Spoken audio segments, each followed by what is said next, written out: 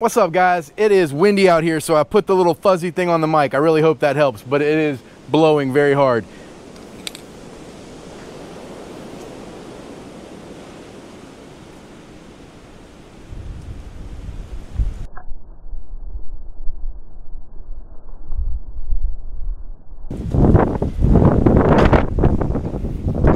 Let me not stand underneath these death traps up here.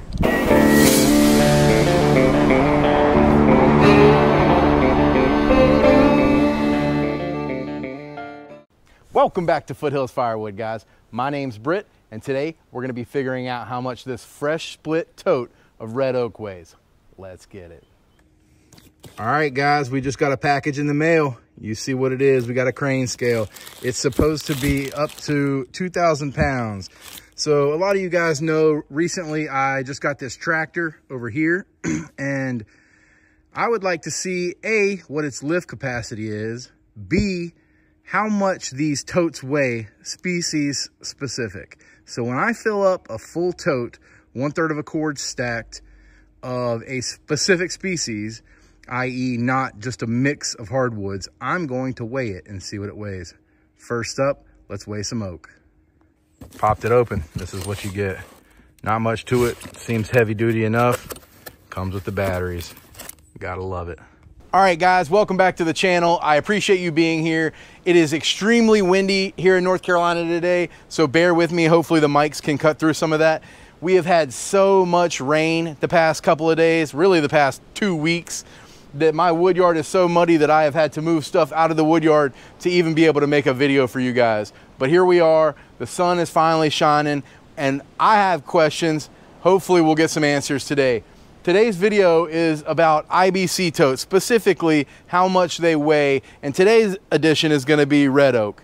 IBC totes are nothing new in the firewood industry or in the firewood game here, because people have been using these for years now. I do think that they are becoming more and more common as people see the value in their ability to be moved around on their property, as mini skids become more and more prevalent, and you are able to, and more people own tractors, you're able to just fork these things around, stack them up, and move them around your property. If you have a wood stand that's at the end of your driveway, instead of carrying bags up there or on the back of a four-wheeler, which is how I normally do it, you can take an entire tote full of bags and move it up the driveway, as long as you have something to move it with. So the two standard sizes, for anybody that doesn't know what IBC stands for, it's intermediate bulk container.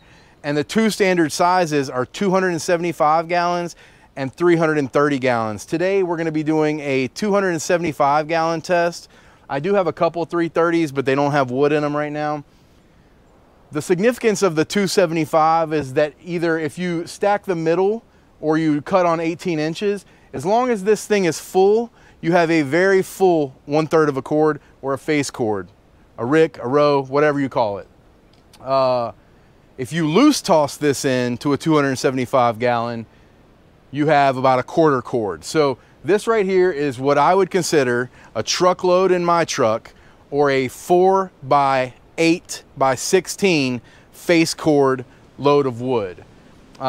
These are 48 inches wide and roughly 4 feet tall. I've got 2 rows there, and then of course you've got some space in the middle. Nevertheless, this is 1/3 of a cord of fresh split red oak. I split this 2 days ago. This tree was cut down in the end of December, so about a month and a half ago, and again, split 2 days ago. Curiosity is killing me, so I got online and I bought this Reshy crane scale. I want to see how much a tote, or a 1/3 of a cord tote, weighs green. From that point, I'm going to let it season for a year, and I hope to revisit this video and see what we've lost. I'm gonna get this thing hooked up. I'm trying my best not to tear this tote up. I've only got 2 chains and these straps. If I had a D-ring or something like a shackle that I could put both of these chains all in one and pick them up with this crane scale, it would be a lot easier, but I'm having to kind of improvise, so bear with me.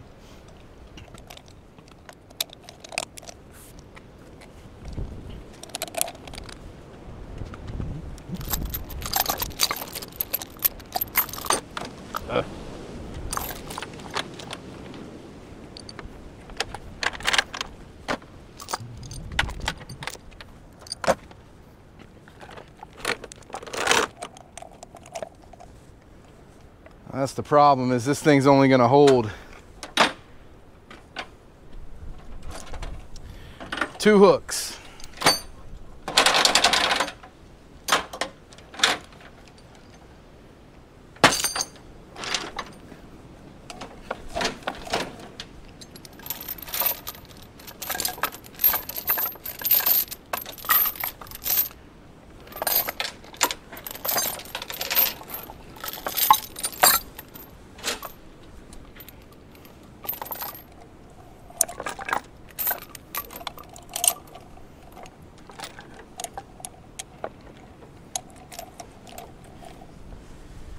All right, both hooks are on there. Now we just got to make sure these are tight, and they're not currently, but they will be.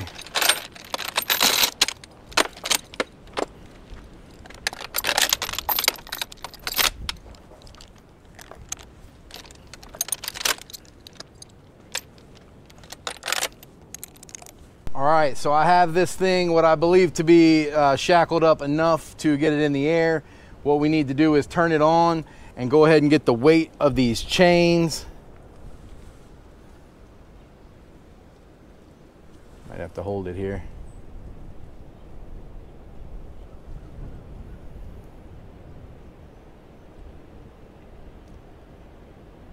I'm not sure if you guys can see this.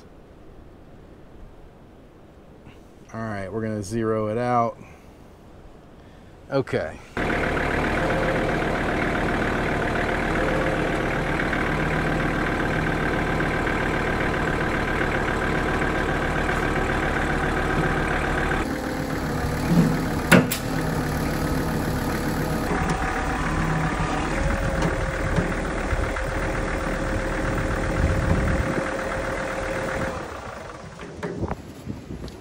I think we would all agree that that's in the air. Let's see what the scale says.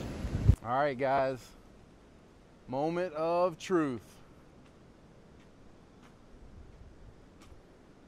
Let's see what the crane scale shows us.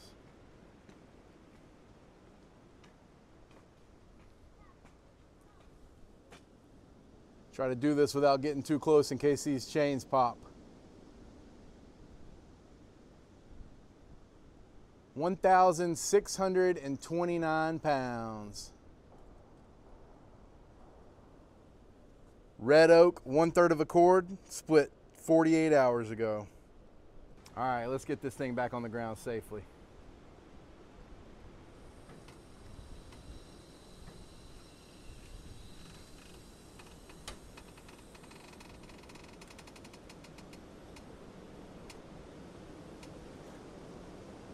All right, y'all, so a friend of mine down the street knows a guy with a weigh station not too far from here at their farm. So one of these days I am going to test it on a weigh station, like at the farm weigh station, where I can just fork one of these onto the back of my truck, go be weighed, and then come home, take it off, and then go re-weigh.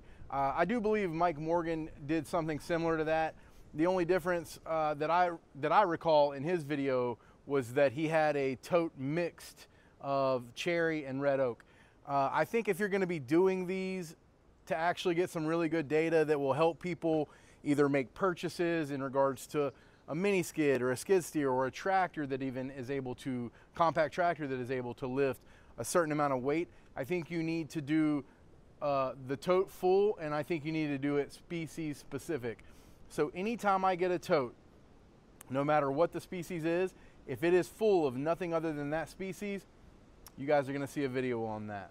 This is probably going to be a little bit of a shorter video here, simply because we are out in the driveway in the name of science. I appreciate that data. I really hope that you guys can do something with that.